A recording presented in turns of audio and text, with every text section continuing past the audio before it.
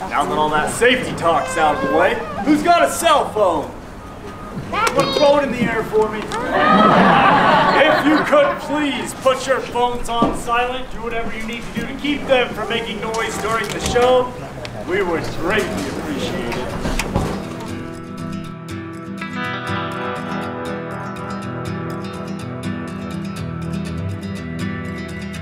Randy.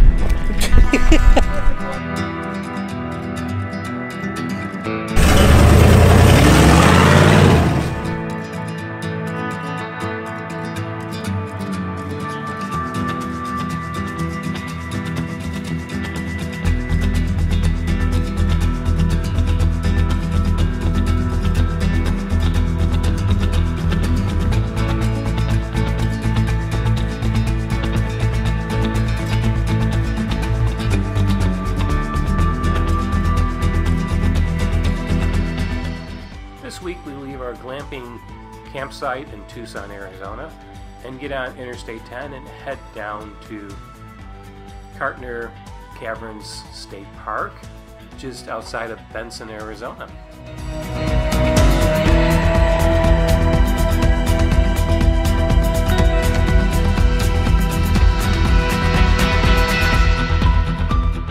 The story we learned at the Visitor Center yesterday about Kartchner Caverns State Park is rather interesting. This property belonged to the Kartchner family.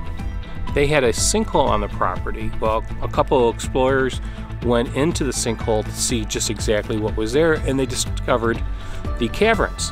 The caverns had not been seen by anyone ever. No one had ever set foot inside the caverns or explored them or anything. Well, eventually the Kartchner family decided to sell the property to the state of Arizona, and that was in the 90s. And the state turned this into a state park.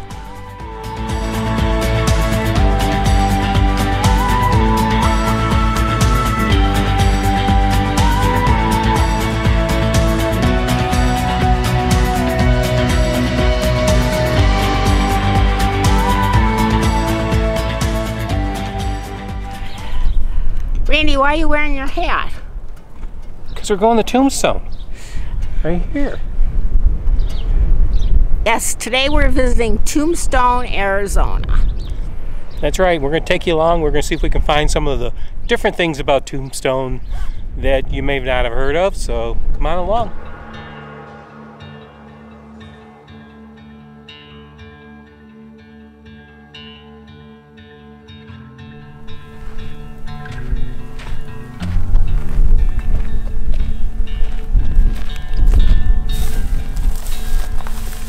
You're probably wondering what brings us out here to the middle of the desert and this big pile of rocks are behind me. Well, this is the burial place of Edward Shefflin.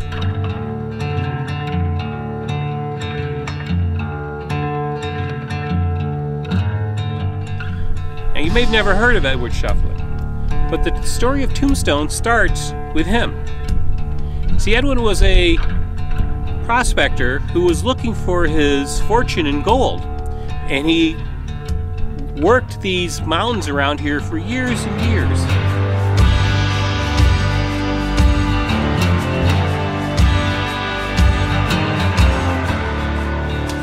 And everybody said, Edwin, you're never going to find gold there. You're just going to find your death. The only thing you're going to find is your tombstone.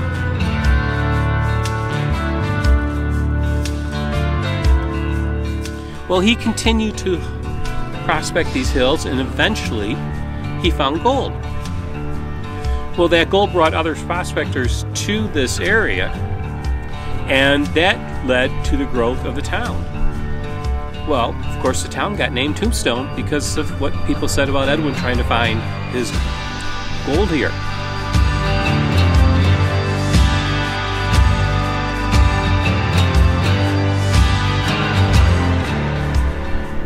Now, Edwin was very successful in his claim.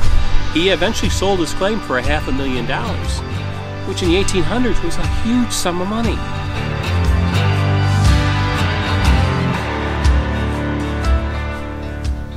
He had one request when he died, that he get buried on this hill out here in his prospector's clothes with his equipment with him. And this monument was later erected to memorialize his existence here and his discovery of this town. And so you really need to start your visit to Tombstone here, because this is where Tombstone started. Now we'll go into town and show you the rest of the place.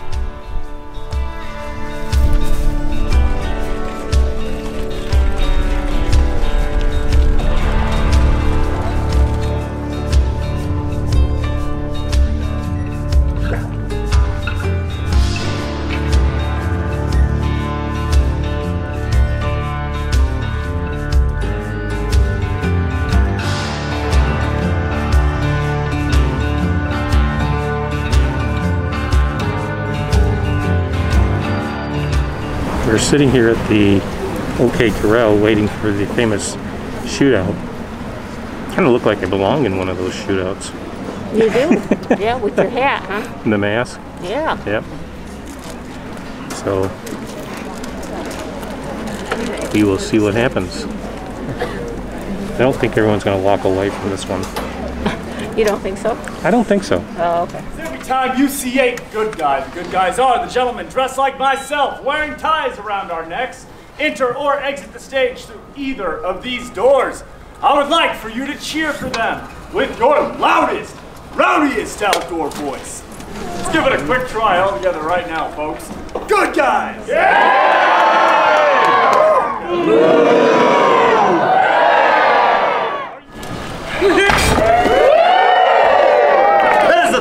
I seen shot didn't have no business wearing a badge in the first place. Quiet! That fool tried. More than I can say for us. Virgil, what are you doing? We didn't come down here to be lawmen again. Boys, if this town's gonna have a future, it's gotta have some law and order. Virgil, don't do this. Yeah. Virgil, I am still talking to you. Do not close that door in my face. If you close that door, Virgil. I ain't done it. He closed out your face. Why? Thanks, Morgan. Yeah. We'll get some coffee. He'll calm down.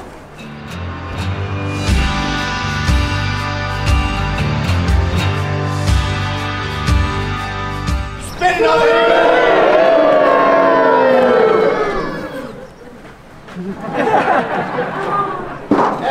Hey, you know, I got half of mine. We go back down there, show him who's boss. We're not going back to the Alhambra, right? That's just trouble don't need. What I need is another drink. But it looks like you two, I could use one too. Don't you think you had enough for now? Don't you think I'll tell you when I've had enough? So quit trying to rope me in. What's wrong with you, Tom? It's not even loaded. You shooting at me, boy? Come on, you're buying.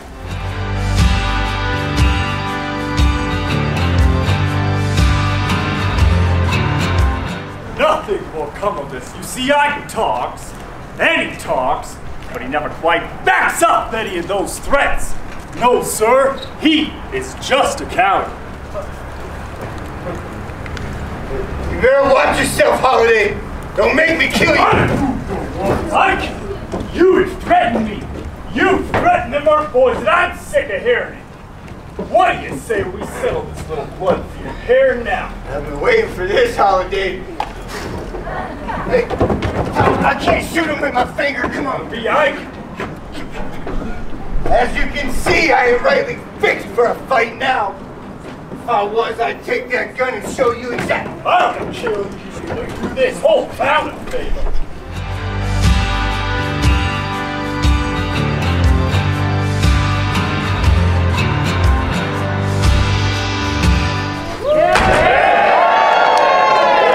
What is going on? You're quiet? It's police business, Doc. None of yours. Well, Virgil, there are more cowboys heading into town, and word has it they're gunning for you. Seems to me like you could use all the friends you can get. We could find those cowboys just fine on our own, Doc. Well, they're not far from here. In an empty lot off Fremont Street behind the OK Corral. We're doing business, boys. They've got guns. Then we will disarm them. Come on.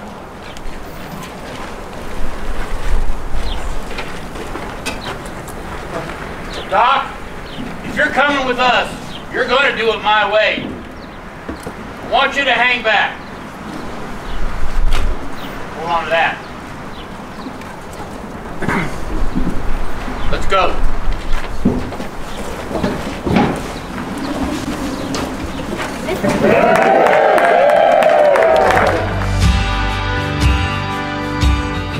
You cowboys been looking for a fight. Well, now you've got one. Throw up your hand. I want your gun. Hold it, somebody!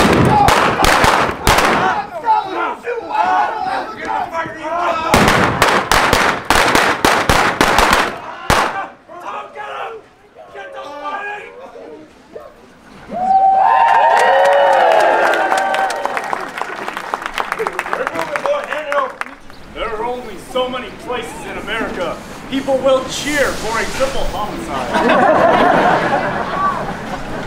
Frank McClowry, dead.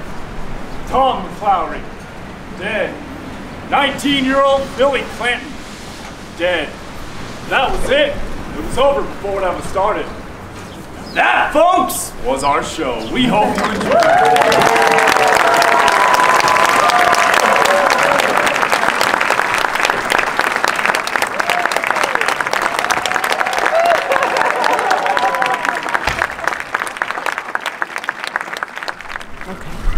So how was your visit to Tombstone? Windy. Yeah, it is very windy. We're actually kind of found a spot where we can get away from the wind just a little bit just to film this. But it's gotten to be real well windy today. That's why you're not going to hear us talking about downtown Tombstone. Yeah, it was neat. We got to see the gunfight at the OK Corral. Yep. And that was pretty neat. And then we just looked around some of the shops. The shops. Yeah, they do have several restaurants, bars, and saloons, but we just still don't feel comfortable doing that. So right. Another time we'll do that. Right. And so Tombstone is kind of a little bit of a touristy trap, town. It's sort of a, these western towns that have a little bit of a story and kind of recreate the western feel. Most of the shops are jewelry and, touristy stuff. So T-shirts. Yep. Hats. That kind of thing. Yeah. So it was fun. We weren't that far from it, so it was fun. Yeah. Let's get going before we get blown away. Okay, yeah. Really.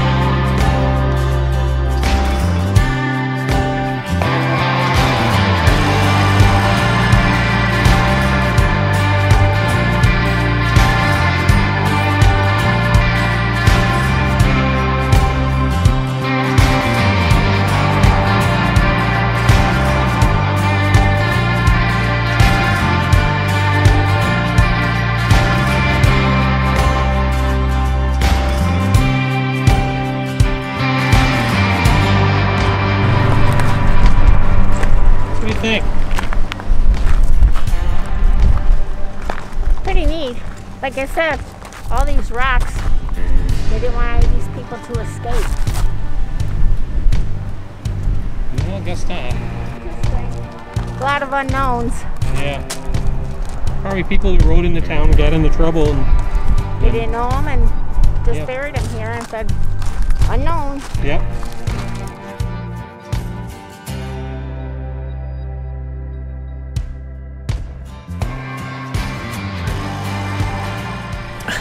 My hair look all right.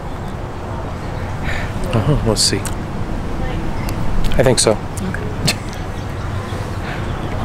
Today we're in Bisbee, Arizona, in the southeastern end of the state of Arizona, and it's about 25 to 30 miles from Tombstone.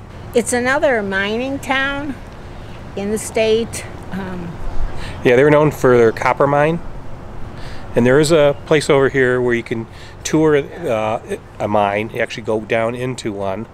But you have to get reservations for that online and in advance, so we didn't do that.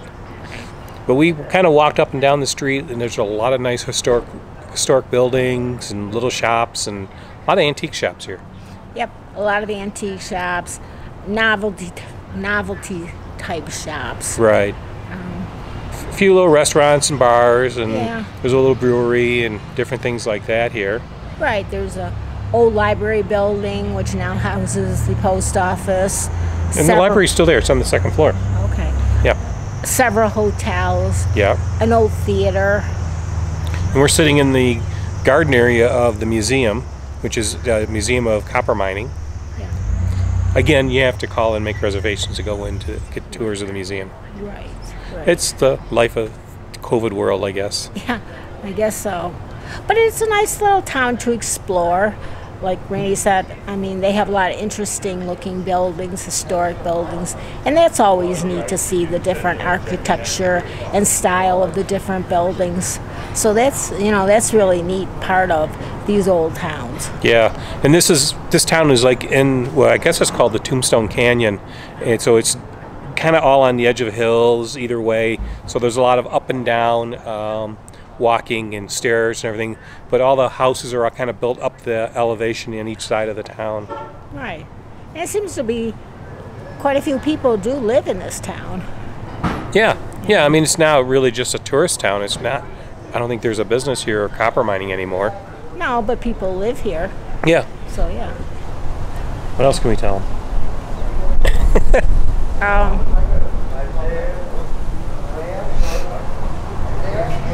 don't know. I think we covered just about everything that they have to offer right now. Right. So let's show you some video of the town, and we'll walk around and give you a little bit of a video tour.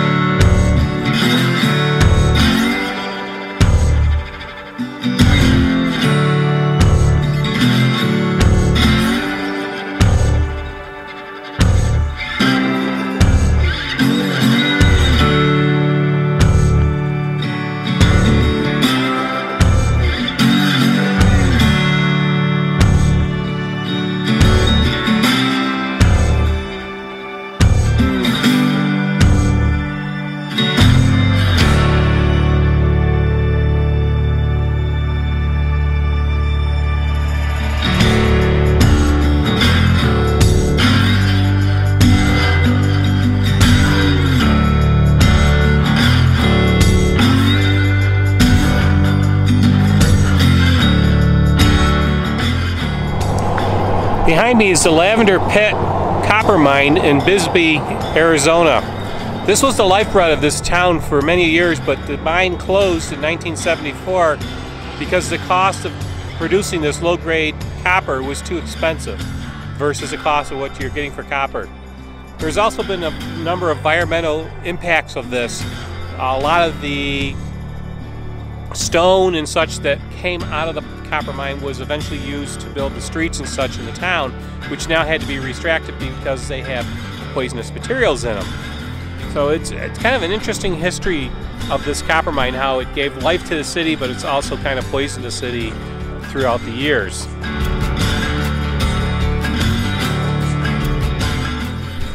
Today we're visiting the Discovery Center, which is inside the campground that we are currently staying at. Yeah, we're staying at Katchner Caverns State Park, which is in Benson, Arizona, and we're going to check out the Discovery Center. We don't have tickets to tour the cavern; those were sold out.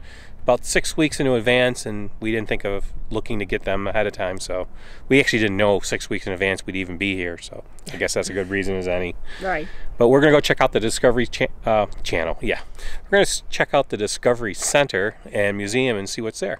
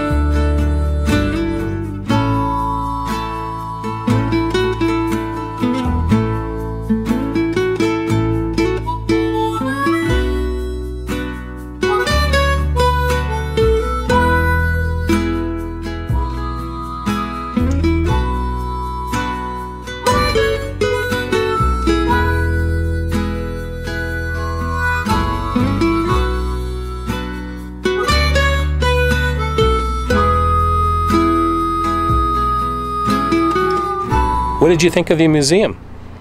I thought it was nice. It was very educational in telling on how the cave itself was formed.